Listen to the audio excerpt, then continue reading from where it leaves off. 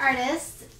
Today I want to talk to you about our project, and I want to ask you guys how many of you like bugs? Bugs are something that a lot of us think are kind of creepy crawly. Sometimes they're really gross. Some bugs we really don't like at all, like mosquitoes. I don't like mosquitoes. They tend to bite and make you itchy. There's lots of bugs out there that do seem to be just really yucky, but then there are some bugs that are really, really very, very cool. And some of them are quite beautiful. Some of them are beautiful even if they are kind of yucky, but there's one that I think is a really kind of a neat bug, and I'm going to read you a story today. And this story is The Very Lonely Firefly by Eric Carle. And then when we're done reading the story, we're going to make a picture, and if you can, we'll do some painting. If you can't, if you don't have watercolors with you, then maybe you can do it in crayon or marker or something else. But it's going to be a fun project, and we'll talk about symmetry. We'll talk about how to go about making our firefly. And it's going to look kind of like a dragonfly as well. There's some similar features. But this is The Very Lonely Firefly by Eric Carle. I just love all the painting that he does. He paints all of his paper before he makes his art. So everything that we see in these pictures, he has painted the paper to look like that.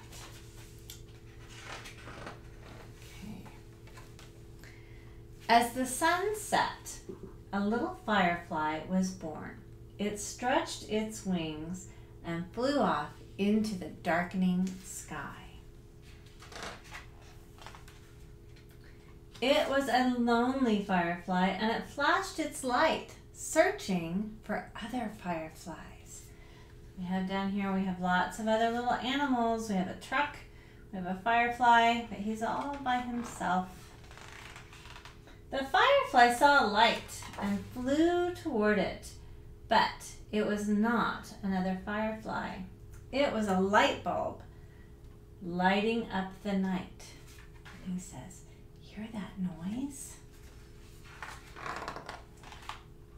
The firefly saw a light and flew toward it, but it was not another firefly. It was a candle flickering in the night. And if you've ever seen a firefly, that's kind of what they do. They flick their lights on and off. The firefly saw a light and flew toward it, but it was not another firefly. It was a flashlight shining in the night. And he's saying, "Quiet out there." Don't know what he's saying quiet to, do we? The firefly saw a light and flew toward it. But it was not another firefly. It was a lantern glowing in the night. And they're saying, "What is it? Hey, stop fighting." Uh-oh, something's fighting in the night. The firefly saw several lights and flew toward them, but they were not other fireflies. There was a dog, bow wow, a cat, meow. Can you see that cat? Must be a dark cat. And an owl, their eyes reflecting in the night, or reflecting the lights in the night. I don't know if you've ever seen animals at night, but they have special eyes that that reflect the light really, really well at nighttime, especially owls. Look at that. Hoot. The firefly saw a light and flew toward it, but it was not another firefly. It was a car's headlights flooding the night. Look! Wow! It's beautiful. The firefly saw many lights and flew toward them, but they were not other fireflies. They were fireworks, sparkling and glittering and shimmering in the night. Look at all those beautiful fireworks going off. When it was all quiet, the firefly flew through the night, flashing its light, looking and searching again. Then the very lonely firefly saw what it had been looking for. A group of fireflies flashing their lights. Now the firefly wasn't lonely anymore. So when we look at all of these fireflies, and there's lots and lots of fireflies on the back, and there's that group of them here in the night, and the book used to light up. There's little lights inside there. The fireflies have a body that has an abdomen, which is the base of it, the thorax, which is kind of the chest of it, and the head. They have antennae. Fireflies, like most insects, have 6 legs. What we will be doing today is we're going to draw something that looks kind of like a firefly. It kind of looks like a dragonfly. And then we're going to give it some decoration. We're going to give it some pattern. And we will be painting it or coloring it in, depending on what you have available to you.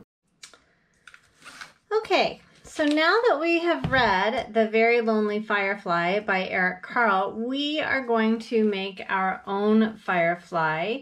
And when we look at the body of this firefly, we see that it has a head, it has what's called a thorax and the abdomen, and then it has 6 legs coming off, 3 legs on each side, and 2 sets of wings.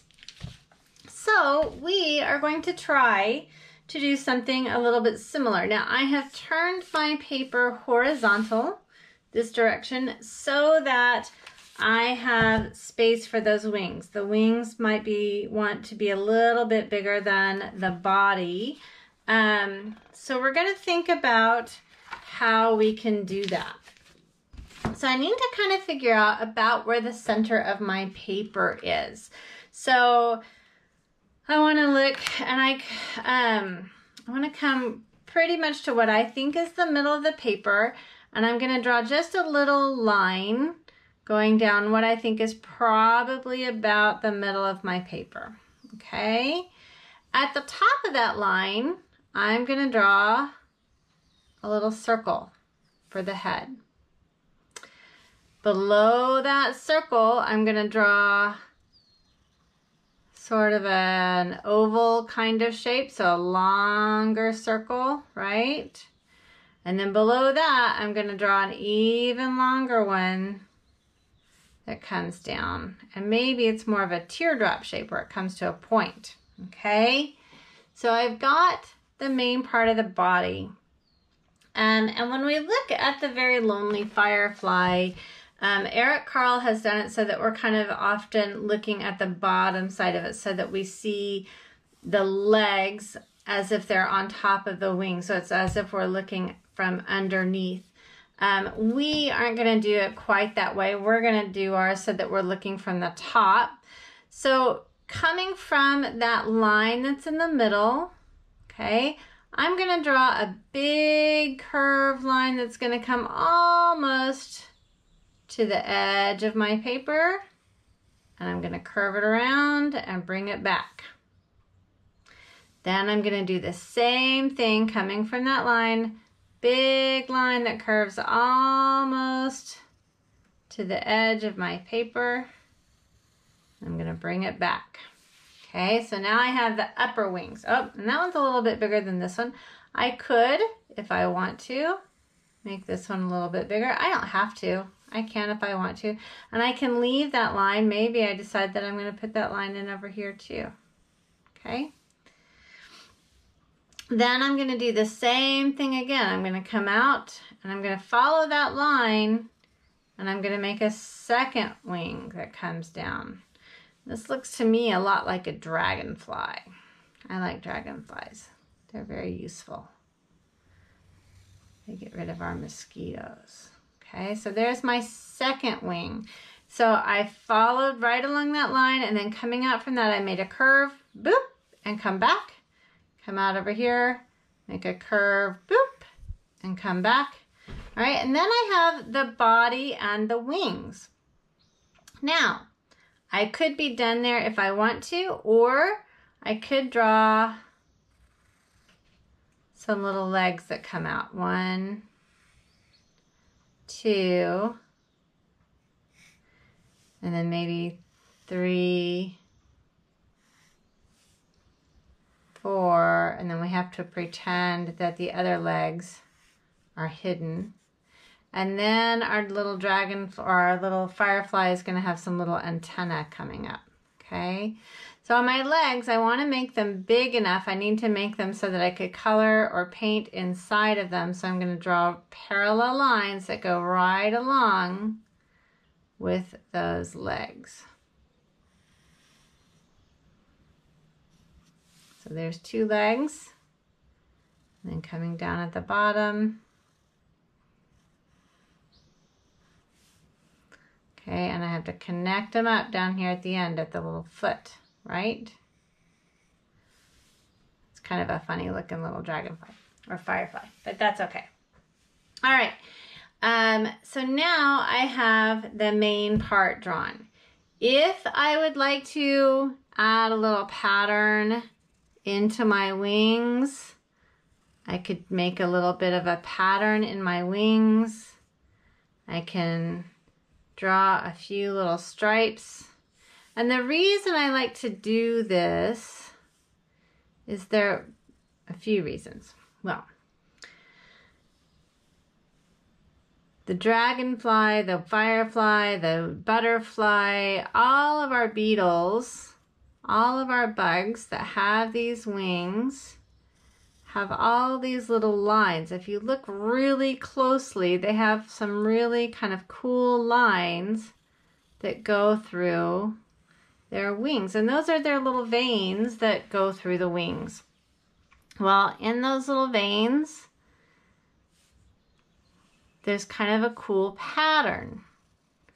So if you would like to make a little bit of a pattern, you can. And what that also does for us, what I like about it for an artist, is that it gives us a place to change our colors, which is a lot of fun when you're painting.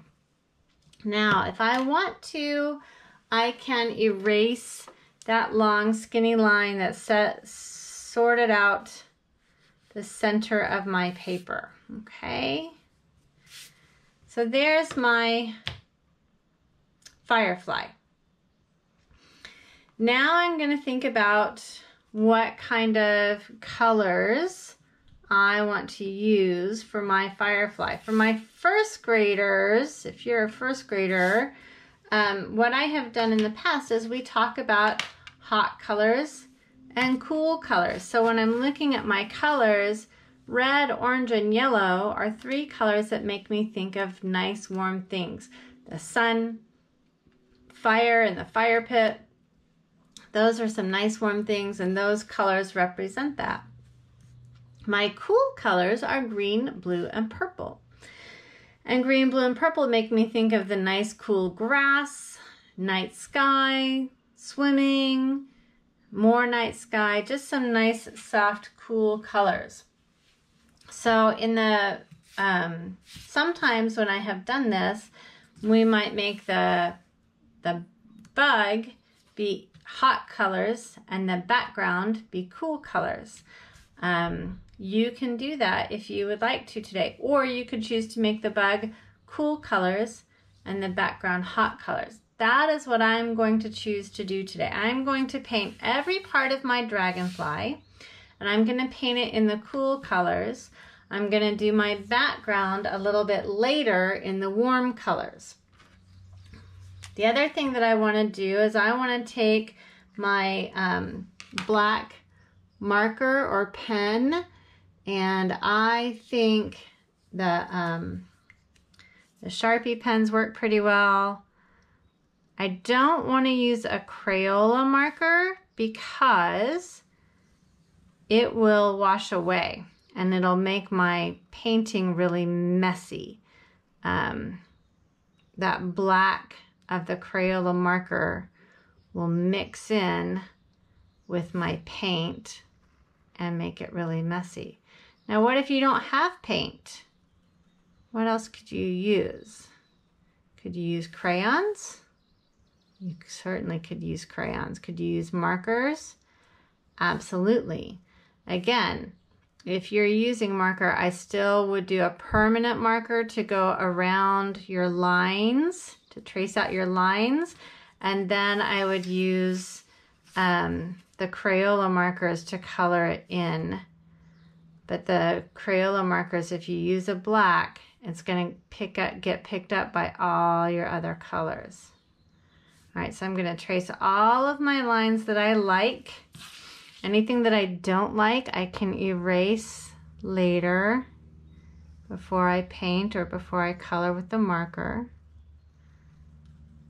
All right, so there's that wing. And I find it easier sometimes to turn my paper as I'm tracing out, okay? So there's that one.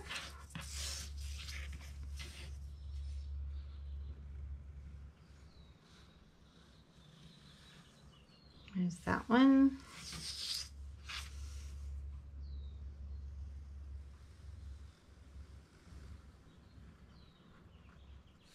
Okay, trace over those funny little bug legs. Do you have to put the legs on? No, you don't have to.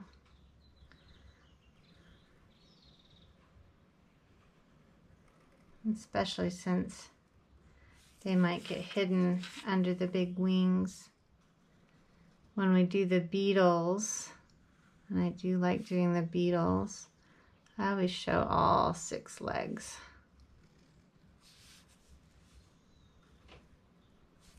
Okay, so now I'm tracing over those pattern lines.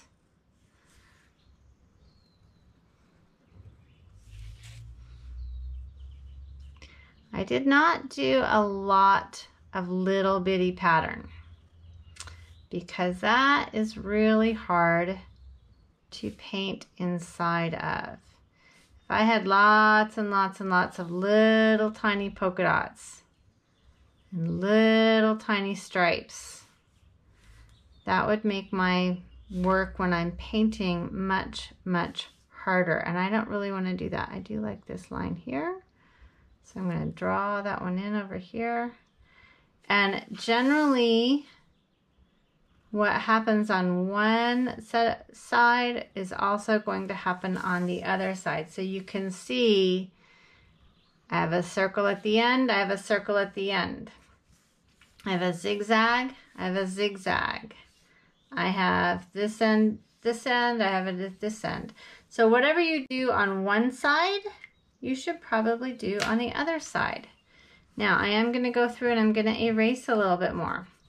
All those lines that I didn't quite trace over with my pen, all the pencil lines, I'm going to erase those away so that they don't show up later.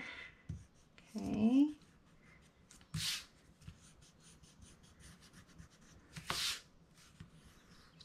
There we go.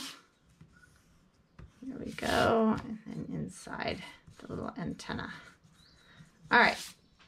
So now I have my beetle pretty well traced out with my pen. Take care of that. I'm going to connect that just like that.